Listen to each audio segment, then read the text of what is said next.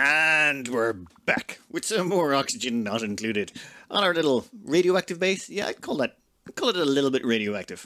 Now, one thing I really want to get around to today is mutating some plants. But before we mutate the plants, there's one thing we've been putting on the long finger for far too long, and that's knocking out the last of the science. We should have all of this science done ages ago, but we need to set ourselves up an orbital microlab, a long-term lab that can stay up there for a long period of time and knock out all of this research, hopefully in 1 or 2 runs. But before we get around to that, we do need plastic. The orbital microlab requires a lot of plastic, so that means we're going to need to harness a bunch of crude oil. Now, they've changed this map a lot in that there's not a lot of crude oil you start with. So I'm thinking what we're going to do is we're going to have to hook up this oil well over here, which, 1 second, we'll put some tiles under that. We'll hook up this oil well, that'll pump us out a bunch of crude oil. That crude oil we will pump up to, where is it? Yeah, over here. We're not going to do anything too complicated here, and then we just need enough plastic to do the science and, well, replace our ladder column as well. I'd like to replace all our ladders with plastic just to speed up the movement of our duplicates. But before we do all of that, we had to hook up the power. Power has been hooked up already. I've extended that power spine we built in the last episode all the way down. We have so much energy coming in from our nuclear power that, yeah, I think we're going to be sorted for a long time to come. And there is one other side project I would like to take care of, and that is getting rid of this. We have so much uranium coming in. It turns out this refinement was totally overkill. I kind of expected it was going to be, but in all fairness, I did not expect this mining setup to be as successful as it was. This thing is just, it's churning out so much uranium. We don't care. Even running 2 reactors flat out constantly, we're just swimming in this stuff. So I think it's time we got rid of this. What I would like to do is mine these out. If we mine out the tiles, the bees can carry 10 times as much uranium per trip. However, these hives, you'll notice, are starving, so they should be able to consume, oh god, most of this entire area and convert it all to uranium for us very, very quickly. Let's see what that does to our uranium production.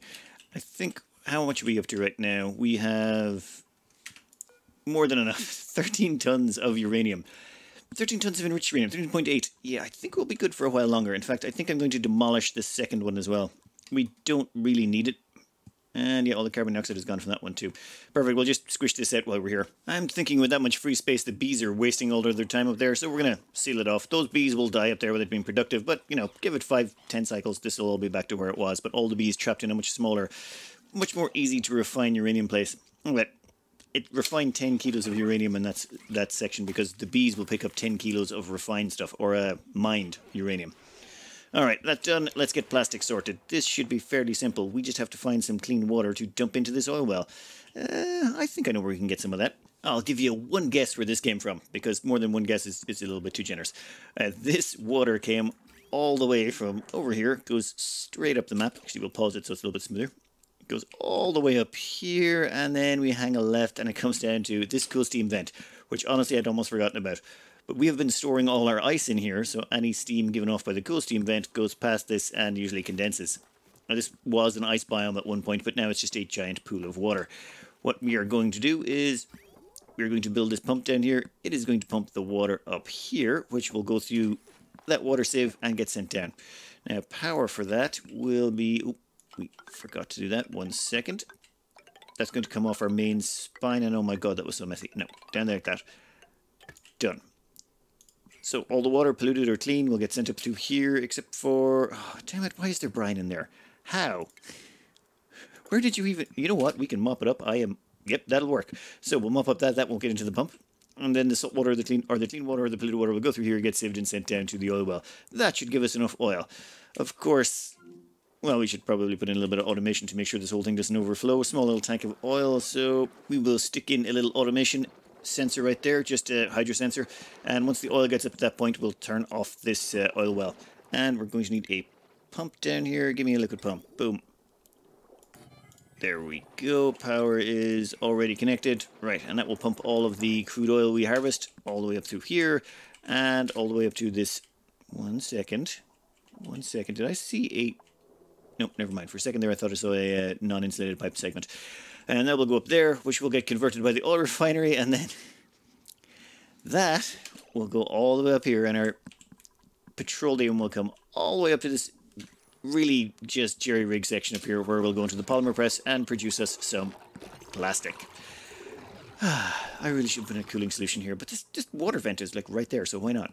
And our plastic production begins, well, I wouldn't say in earnest, but at least we've got a decent amount of it up and running now. More than enough to knock out, hopefully, the science. So the petroleum is coming all the way from down here. Well, it hasn't quite filled up yet. You can see the water that's providing the petroleum coming from there. I love the way that the two of them are just passing like ships in the night. And all that water comes all the way down here.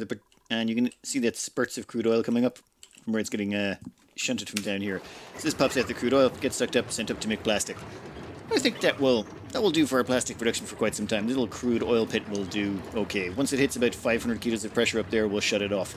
And you know what? Let's put down some plumbing down here. Give me a pitcher pump. And do we have anything we can make it out of with a little bit of heat resistance? Ah, we got some ceramics. Perfect. Just to prevent it from overheating, let's say. Ooh, we'll put that there. It'll take a while before it gets to that point, but we're okay. That just means when we want to make some crude oil liquid locks, we'll be able to. Okay, with that out of the way, it's time to go up to space, and we need to come up with a better rocket plan. We want to build a rocket, and we want to maximize it for longevity orbiting a planet. We don't need to get it very far, but you just need to get it into space, and then land it again once the person inside starts to run out of resources. I'm thinking, one second. Looking at the 3 available rocket engines we have here, we've got carbon dioxide has a maximum height of 10. Sugar has 16 height, and steam has 20. So steam, of the 3 engines we have available to us right now, steam seems to have the highest ceiling to work with. However, in terms of fuel efficiency and engine power and all that, it's way down. So it's going to be incredibly slow, but we don't care. We just got to loft it into orbit and then we're done. So I think we're going with the steam engine here. And where are we going to get some steam? If only we had oodles and oodles and oodles of steam nearby. Yes, let's steal some steam from the nuclear reactor. It probably won't cause any problems. Probably. Now, how high are we going to make this and how much are we going to be able to cram into it? One thing we also want to start making is oxalate. Oxalate is one of those things you can just cram into the rockets. Well, last I checked. Otherwise, I'll have to go to algae. So algae or oxalate. Oh, actually, wait. We can use the gas canisters, or the gas tanks. Let me think about this for a minute. In fact, let's just get the basics of the rocket up and then go from there. To make this a bit more sustainable, we did have to chuck in a couple of solar panels here. Though you will notice that I don't think we have enough glass for one of them. I've currently got the glass forge working away, but we are going to need some power.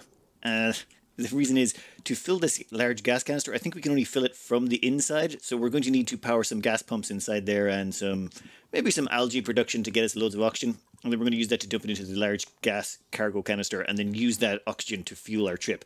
This thing can hold 11,000 kilos. Yep, 11,000 kilos. We can chuck a whole bunch of oxygen in there, and this can keep this this Spacefarer module aloft for a very, very, very long time. All right. Oh, steam is starting to flow. We put in a couple of gas pumps in here, and they are going to pump out 150 kilos of steam into that engine. Once that engine is full, what are we at? Oh, 10 kilos, whatever. Let's see if it can give us any range. If there is the possibility that I've put so much weight on this, it won't give us any range. Ah, no, we can get 1 tile. That means we'll definitely get 2. All right, inside here, I've been building a few things, namely a couple of gas pumps that we're filling into a gas intake fitting. Now, you've got a whole bunch of fittings here now under rocketry, so gas intake is what we want so that we can pump the oxygen from in here into that, which should dump it into the oxygen tank on the outside, in theory. And to fill it all, I think we'll just go with oxygen diffusers. Very, very simple to set up. Now, power wire. Yeah, we'll just use some lead. Done. And to get that power, it comes from the power outlet fitting, which pulls power from the outside of the rocket. The outside of the rocket, though, has, this battery here and this solar panel module, which only generates 60 watts when the sun is up. As you can guess, that's not going to be enough to power the whole thing. So I'm thinking, let's just inject a little external power. We have nuclear, so we don't really care. Our power requirements are pretty much sorted for, well, until we get into the late game and start doing, this sort of ridiculous stuff, we should be fine. So let's just, oh, nope. Let's put that up there. And we might want to switch from something that's not lead. It's just, I'm pretty sure if we don't use something that with a higher temperature resistance, it will get melted. So we'll put you up to there, and we'll just plug you into the battery. Done. And with that plugged into the battery, we should be able to inject as much power as we need into this section. With the power finally connected, this battery basically just, yep, done. Also, one nice thing, duplicants can now walk across here, and this is actually a platform they can walk on, meaning you don't need to put across one of the the gantries. You don't need a gantry for them to get into these Spacefarer modules. They can just walk up this ladder and hop in. And they seem to be able to build all of these things without really having to get too far across. I like that. It's just some nice quality of life improvements. Let's see what's going on in here. Yep, that's good. Why are you overloading? What have we got on this? How? Is there like a limit on these power outlets? Overload damage. Took me a minute, but I managed to figure it out. The reason this was overloading in here is, well, it turns out it's a continuous circuit. For example, I thought that when I was plugging in that big heavy watt wire here, that was the end of it. However, it's not. That basically made everything that was plugged in inside the Spacefarer module part of the big heavy watt wire grid. So it was effectively like I'd grabbed a conductive wire and just plugged it into one of these big conductive wires. That didn't work out so good. So instead what we did was we installed a quick power transformer, and that power transformer allowed us to just feed in 1 kilowatt of power, which keeps this whole thing up and running. And if we look in the interior here, we can now pump in 1 kilo of oxygen per second into this into the gas intake, which is slowly but surely going into this one here. We're up to 300 kilos. So all we need to do is wait for, like, at 1 kilo a second. According to my calculator, that tells me we just got to wait 183 minutes to fill this up using two gas pumps. That's, we might launch it a little bit before that's full. There's got to be an easier way to fill this. Let me start doing some playing around here. I know you can, oh wait, you can use these new modules. 1 second. Well, this is taking a while. I think we'll wait till we get about 3,000 kilos. That'll give us 50 cycles of oxygen for 1 dupe. Wow, you can really load these things up if you want to go on some really long missions. But no, we don't have time for that. While that is going on, I think we're going to do a little bit of excavation. We haven't been cleaning out the whole map, so I think we'll just we'll get rid of that slime biome. It's a pretty big slime biome, but I think by the time they're done with that, we should have enough oxygen on our rocket to make our way out. Let's just time-lapse this sucker. Another quick side project we want to take care of while this is going on is food for our astronaut. We're going to need to cook them up something that can preserve itself a little bit longer. So we're going to need to get ourselves some bristleberries and make ourselves some berry sludge. But that can wait, We'll get this done first. And it's clean. Perfect. Oh, the buddy bud, never mind, the buddy bud didn't survive. I was trying to leave that to spread its germs, but it's gone.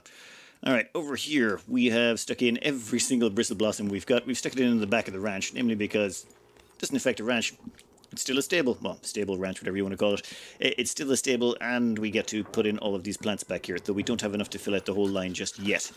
Rocketry-wise, where were we? Yes, this is up to 3,900 kilos. I'm just going to actually let this keep going until we've got the food finished. Once our first crop of bristle blossoms comes in, we can start cooking ourselves some berry sludge. Berry sludge, however, will fit in right... Where is it? We're going to need a microbe musher for that. It's weird the way you have to go backwards to make this stuff, but we check that in there, and that'll allow us to turn out all the berry sludge we need. I have been collecting lots and lots of seeds for a very, very long time. Where are we? We have 656 sleet wheat grains. Yep, that's exactly where we wanted to be. We've been collecting all of those because we want to use them for this particular thing, and we also didn't want to run out of seeds before we got a chance to mutate them. While we wait for our first bristle blossom crop to come in so we can start making the berry sludge, let's get around to designing our rocket. Now, I think we should have more than enough gas in that. Yeah, 4,500 kilos. That's so much oxygen. Let's get in here and start changing it up. We want to make this a nice long-term survivability place for our scientist. We're going to strip everything out, including the console. You can actually do that now with the rocketry. You can get rid of the rocket control station. Such a nice quality of life improvement. Now let's see how we're going to squish in all of our sciencey stuff. The first thing we're going to try is cram in the bathrooms up there and the orbital microlab up the top. They're going to be... Oh, and you know what? We'll throw some furniture in here. I'm not sure if the microlab counts as industrial machinery, but if it doesn't, that means we can turn this place into a mess hall as well. For now, we're just going to dump in a gas vent here, and we're going to pump oxygen out of the container to fill this whole room. Well, we're about to end up with some bleach stone in here because of this hand sanitizer, and I've learned from past experience, while it's waiting to build, that bleach stone that's inside the building before it's built can off-gas. So let's pressurize this place as best we can before that happens. Well, this is what we've come up with so far. It's not exactly perfect. Ooh, buddy bud seeds, perfect. This is going to be a very small, but I think we've actually got too much space to work with almost. There's the latrine, so yes, they've got an outhouse and all that. Then we've got a mess hall over here for a +3 morale boost. Then they're going to have a bedroom over here, though I think this may end up smaller. Yeah, we might want to put in a gas pump down here, and then use that gas pump to filter out any carbon dioxide, though I'm not even sure how long they're going to be up here. I mean, we're going to knock out all the research pretty quick, I think. Let me think for 1 minute. Yep, it's official. There's way too much space in here. We have converted this to... Well, wait, how's it a mess hall now? I thought we had that as a great hall. There's 32 tiles of space. What are we missing? Here is the finished product. The results of all of that thinking and planning. We have over here a wonderful +6 great hall that will make our duplicate nice and happy on their journey. This is their barracks, which will give them a +1 morale, and a latrine, which is another +1 morale. And for food, we have this refrigerator here crammed with 10 kilos of berry sludge. That is 39,000 calories, which will keep them going for 39 cycles. We have a storage bin full of dirt because there's an outhouse right here, and that outhouse will, they'll run for an eternity. This bleach stone lasts for, let's just say they're going to run out of oxygen and food long before these become a problem. We've also given them 6 tons of plastic because that's what the microlab consumes. So I think we're ready to launch them. We just got to pick someone to, well, chuck in here like a monkey and be shot into space. Let's do this. I was going to wait until Furious George came off their sleep schedule to go into the rocket, but then I realized they're going to be up there for several cycles. Let's just launch them now. Plus, I'm sort of impatient. All right, let's view the interior here. Are you good to go? I believe you have everything you need. Let's just make sure there's a couple of things changed here. One is consumables. Furious George is going to be the only one allowed to eat berry sludge. That stops everyone back home from eating it. All right, this has to be enabled because we don't want... Well, we want them to be able to use the toilet. I knew I'd forget that otherwise. You kind of have to disable this, otherwise your dupes keep coming up here to use it, even though there's a toilet, perfectly functional one down in your base, and they drove miles out of their way to come here. It's crazy. Alright, I think we're sorted. Let's launch this sucker and see if we've done anything or missed anything. As has been pointed out in the comments, you can actually just launch into space. We've set this to orbiting, so we can just click change, left click, boom, we're in space type of thing. Let's launch this sucker. Oh, let's slow down the game a little bit. I've been running it a little bit fast. What's the warnings? Cargo transfer? Oh, yeah, you can keep the cargo. That's your oxygen, which you're going to use to breathe. We're going to acknowledge those, and we're getting the launch sequence. All right, get out of here. Or think about it. Ah, there we go. Yeah. That's why we switched from lead to copper wire. Oh, wow, those things go off real slow. Okie dokie then. I'm kind of curious if it has enough power to keep it going up there as well. First things first, you can unequip that suit. That's going to release a big blob of carbon dioxide in there. But I think we're good. Now, there's one more trick I've been advised about once they get into orbit. Before we let them get into the research, though, we are going to disable this building. This is a trick I was told about. If you don't disable this building, they'll keep coming back here about once a cycle to update this. But if you disable the building, they stop doing it, and that leaves them completely free to do nothing but research all day, every day, which is kind of what we want.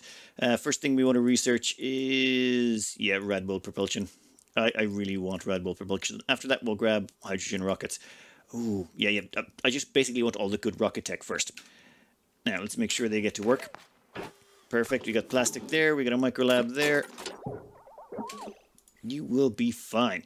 In fact, if we check your skills, they have a 13 morale requirement to do all of this, but since they've got so many interests in all this, they've got a +6 just from learning those skills. Another 6 from a great haul, +8 from a meal. Basically, they won't break. They won't have any mental breaks. They can stay up here nice and safely for as long as we need them to. Alright, we need to research as much tech as we possibly can while they're up there, which means I'm going to need to do a little bit of micromanagement down here. Where is it? Ah, yes. This thing, the material study terminal. We're going to need to keep this topped up with Radbolts all the time. Now, we could just set this to fire them constantly, but anything we do to do that, it just always results in wasted Radbolts, which I'm not particularly a fan of. What's this up to? 49, yeah. Well, I think we can chuck another one in there. I've done it this way where it bounces down on top of them, but I was hoping we could find some way to actually bounce this through that there and then keep going on down, but there's nothing you can really do. You can put the only thing that the Radbolts seem to be able to pass through is one of the door types, whereas the pneumatic doors, and you can't place a pneumatic door under one of these. I'd really like a way where we could bounce it down through here and have multiple labs, one below the other, so that the same Radbolt could feed all of them if needs be. Furious George is, yes, furiously working, it would appear. Jesus. Who designed that machine? Come on, seriously, it keeps falling apart. It looks like you have to... Wait, close the CD tray. Close the CD tray. Never mind. Back on the home world, yeah, I believe our current research for material studies is asleep. I think we have multiple researchers, though. One moment. So it turns out Philip Matthew Torres has plenty of science skills going on. Unfortunately, they were in the wrong area. We'll just do a quick reskilling on them. There we go. They're straight into material science and advanced research. They can now man all the other labs around here. That gives us 2 researchers. Well, technically 3. We've got one here, one that should go over there, and then our third one is... yeah. Perfect. This can only go well. Now, just give me a few minutes. I'm going to try and knock out all of the essential researches. Turns out researching nuclear rockets is a little bit expensive. It's 370 material science, which, you know, the nuclear science, 250 of the orbital, only 100 advanced and 70 novice. Yeah, in fact, these ones are even more expensive. This is going to take some time. Oh, and high velocity destruction. I am so looking forward to that one. Oh, an improved hydrocarbon. You know, I'm looking forward to quite a few of these.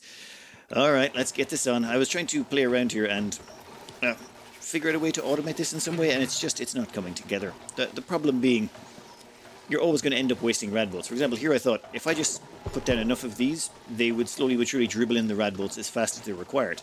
But the speed they're used at depends on the science skill of the dupe using it. So if the dupe has a higher science skill, they'll go through the science faster, plus you need to keep it active all the time. It's just annoying. Some people use sensors here to detect when the duplicant is around, and then they activate it every so often. I can't think of a way to actually do this without wasting any Radbolts. Also, I've switched this all out to lead tiles, because if you do mess up and launch one that's not necessary, and it hits the lead tile, it produces far less radiation than if you hit it off something like gold. Gold is one of the worst things to hit it off. There we go. Yep, oops, I kind of hit that one a few times. Metal tile's got a few radioactive contaminants in it, but it's fine. It's barely spread at all. Our research has just given us gas rocket port loader. Loads gases to the storage of a linked rocket. That's what we needed. That's what would have allowed us to pump gas into the rocket without having to build all the stuff inside it in the first place. I mean, I'm glad we found a workaround, but yeah, that would have been a lot simpler. I'm going to have to invest in one of those in the future, or maybe prioritize the research on it. Well, this very slow process was ongoing. I figured we'd start ourselves a massive sweep. Why not? We can put together a little bit of an infinite storage section and start all the duplicants running around cleaning up the mess that's around the place. This place here should do just fine. They have finally finished all of the research required to get us, well, the tech we were looking for, which was the Radbolt engine. Where is it? Up here, yes. We've finally got Radbolt propulsion, which I'm really looking forward to exploiting. Now, I'm just going to pick up cartographic module. Automatically analyzes adjacent space while on a voyage. That could be very useful for us, especially with the range on that Radbolt engine. It appears to have a very long range, but slow. Alright, with that done, this is what the Radbolt engine looks like, and I have been looking forward to playing around with this new toy. Alright, according to this, the Radbolt engines are faster than hydrogen engines, but have a lower height restriction. So these things can only go up to a height of 20, same as the steam rocket. They're still better than sugar engines or carbon dioxide engines, of course, but they have the same height as the steam engine, just far, far faster, like incredibly... You know what, let's grab this area here, say a new rocket. Steam engine. That goes at engine power of 6, speed 1.5. The nuclear one has an engine power of 30 as opposed to 6, and a speed of 6 as opposed to 1.5. So this will travel way faster and has more power and has more range. I'm liking that. I'm liking that an awful lot. We just need to hook that up to a Radbolt generator. There's plenty of ways to generate lots and lots of Radbolts, so I think we'll probably do that somewhere over here. Give ourselves lots of space. Say, line up a whole string of rockets around here. Yeah, that'd be nice. Oh, this is our radioactive waste, or nuclear waste. I have no idea how you generate this much. It makes absolutely no sense to me. This is a closed-loop system, so the steam doesn't get consumed.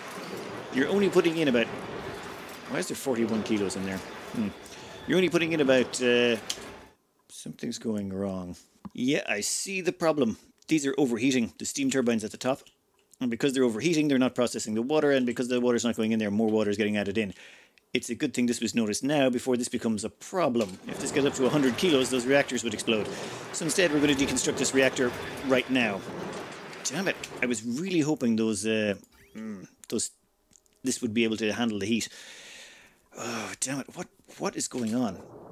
It looks like some of the nuclear waste we put in there has disappeared. Look, you can see the... Oh. Did we get it down so cold? One of them actually, some of the tiles actually broke. Oh, that could be a problem. No, what I mean is this nuclear waste, if it goes down below a certain temperature, where is it? Nuclear waste, if it goes below a temperature of 26.9, well, you actually have to give it a 2 degree range of influence to say 24.9, then what would happen is the water would actually just break in the pipe. Do we have any leftovers? No, we just have conductive wire down here. So I'm thinking what maybe happened was some of these actually broke in the pipe and then dropped out. And after they dropped out, that meant we had less water in the pipe, meaning less cooling going around, and we've ended up with this sort of missing blobs here and there, so we need to refill this. First, though, we definitely need to take this reactor offline. This reactor needs to be stopped, so we've only got half a reactor to deal with. That's far less heat, because it's getting toasty in there. It's 260 degrees. There should be some sort of klaxon blaring. And poof. Ooh, okay, that's so much better. Right, that means we have, even though we've got reduced cooling, we've definitely got enough steam turbines and enough of everything to keep that under control. Temperature is going back down. That's good. Everything's going back to normal. Unfortunately, these things are still way overheated. It's going to take forever. Well, it's going to take a while to get them back to normal. As well as that, we've dumped a whole bunch of extra steam pressure in here. Up here, it should realistically be about 30 kilos. But because we've dumped in so much extra water, it's risen the pressure everywhere. I need to strip out the amount of extra steam that came in here, leave this thing on one reactor until we've got it back to balance. I've increased the temperature in these from 42 to 48. That should mean we don't get any over-chilling again of our coolant. We're going to have to top the coolant back up as well. There's a bunch of things that need to be done before this reactor can be ready. And that's kind of going to eat into the rest of the episode, because I can't really leave this unattended. It's a nuclear reactor, you know, you have to fix those things. I did want to start getting Radbolt generators up and running, and I still also want to get plants done, but we're going to be out of time. So yeah, I'm going to cut this out here. Sorry we didn't get any more done, but you know, when nuclear reactors cause a problem, you kind of have to stop and take stock of things. Anyway, I hope you enjoyed, and good luck.